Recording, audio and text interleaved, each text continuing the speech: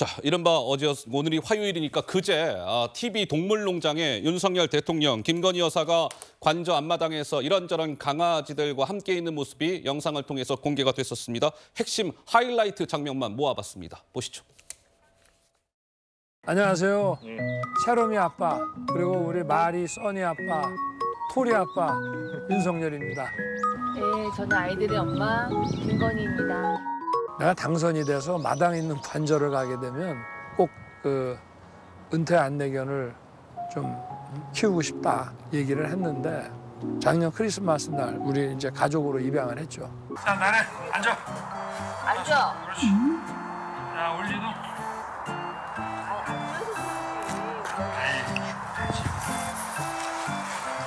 사지 마시고 입양하세요. 그런데 저 영상이 공개된 이후에 여러 가지 시청자 게시판이나 이런 데는 갑론을박이 오고 갔습니다. 아니 어떻게 TV동물농장에서 저런 걸 저렇게 방송을 합니까? 동물농장이 아니라 정치농장 아닙니까? 저 앞으로 저희 동물농장 안 볼 거예요.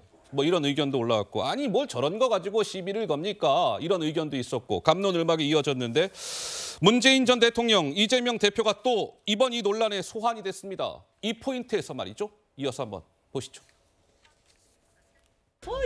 얘가 생강이에요?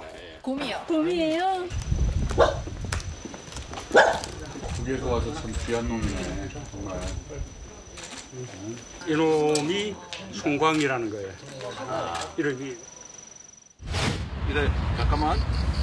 기다려.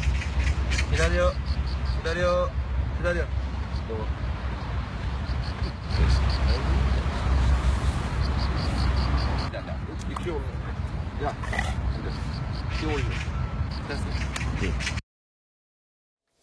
그러니까 이런저런 이제 논란이 이어지자 문재인 전 대통령이 풍산개를 파양한 것 아니냐 이런 논란도 소환이 됐고, 이재명 대표도 과거 성남시장 시절에 TV동물농장에 모습을 드러낸 바가 있는데 이것도 소환이 됐고, 장윤미 변호사께서는 이번 논란을 어떻게 지켜보고 계신지요? 일단 윤석열 대통령이 이른바 문재인 전 대통령의 그 개와 관련한 파양 논란을 의도적으로 소환한 거 아니냐라는 지적도 일각에서 나오는데 저는 윤석열 대통령이 그렇게 속이 좁을 거라고 생각하지는 않고요. 예. 다만 이게 정확하게는 파양이 아닙니다. 원래 이 부분과 관련해서는 어떤 지원과 관련한 내규 같은 것을 어떤 가이드라인을 만들어 주기로 했지만 사실상 그 임무를 방기했다는 게 문재인 전 대통령 측의 주장 아니겠습니까? 예. 윤석열 대통령이 그 부분, 그 제안 선뜻 받아들이지 않았다라는 부분이 있고 저는 대통령께서 이런 프로그램에 나오는 거 물론 좋습니다. 예. 그런데 이런 소통하는 모습 일방적으로 송출되는 방송을 통해서만 하는 건 국민들이 박수치기 어렵다라고 생각합니다. 예. 기자회견도 하지 않고 일방 소통, 도어 스태핑도